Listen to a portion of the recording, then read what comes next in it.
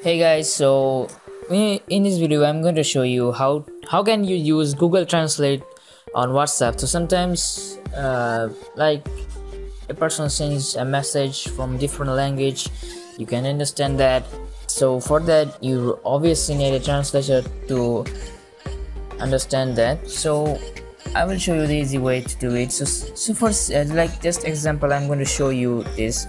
So like that, someone sends me this. I'm going to copy it first. So it's just a example, guys. So and then that you need to go to your Chrome. Okay, I'm in Chrome. So now you can use Chrome or you can use the app. It's up to you. You can use Google Translate app. So I'm just showing you the Google Translate, the easy. Just showing you the web thing. So what you do, you need to detect your language. So I will do is since I am a Bengali, I will go to Bangla first here, and then I will just click on it since the text was from English.